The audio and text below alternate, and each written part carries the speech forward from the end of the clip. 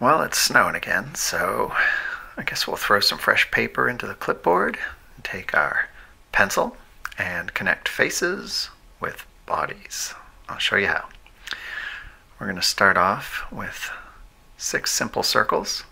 We'll keep it really simple to start with, and we'll just fill each of those circles with a different stick figure face.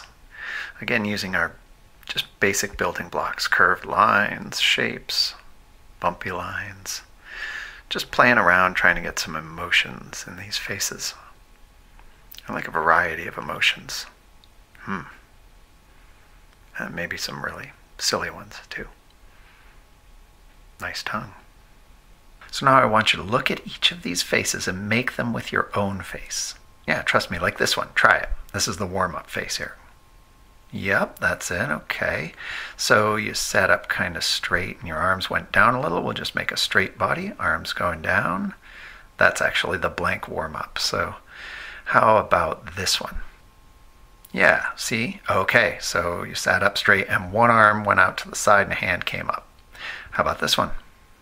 Look at that, fingers up, little finger guns, all right. And this one? Yeah, oh, we're good at that. Okay, so we hunch down, arms crossed. How about this one? Yep, okay, that one looks a little worried. Hands to the side of the head. Oh, look at that, those feet are the same. Maybe we should change these and make it a little more dancey. That fits, nice, okay. And then the last one? Yeah, that's the tongue. Ooh, look at that, okay. Now you don't even need to look in a mirror or anything. You can feel this. You've got the face, you've got one arm up and one arm over. So we're gonna draw just that. Shoulders up, one arm over, and that's interesting.